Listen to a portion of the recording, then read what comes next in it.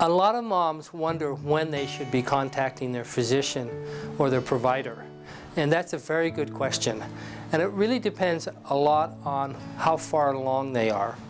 If they're in their first trimester, you should contact your physician on a number of occasions because nausea and vomiting can be a problem in the first trimester.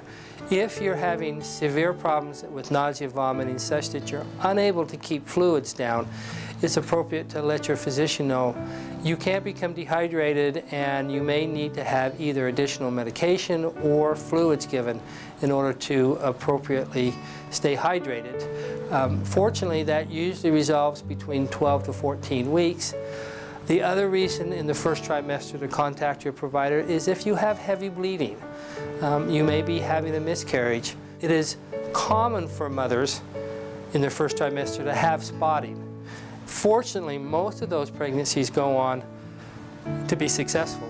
But if the bleeding is heavy, particularly if it's associated with cramping, your provider needs to know.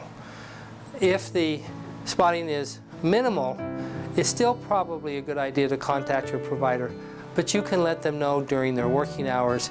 They will probably want you to come in so that they can verify that the baby's still doing okay, if for nothing else, for your reassurance.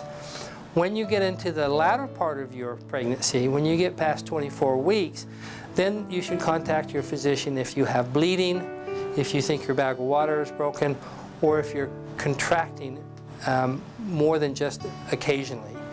Our recommendations to our patients are that if you have more than 5 contractions in an hour, you're to lay down. If you have 5 or more contractions in the first hour that you're laying down, we want you to continue to stay laying down. If you have 5 or more contractions after the second hour of laying down and you're past 24 weeks, it's a good idea to come to the hospital to make sure you're not in preterm labor. If you're not sure if there are contractions, don't worry. They're probably not. But if you feel like they're contractions or cramping and they're frequent and they're regular and they don't go away with rest, it's probably a good idea to get checked. If you get dehydrated, you will contract more.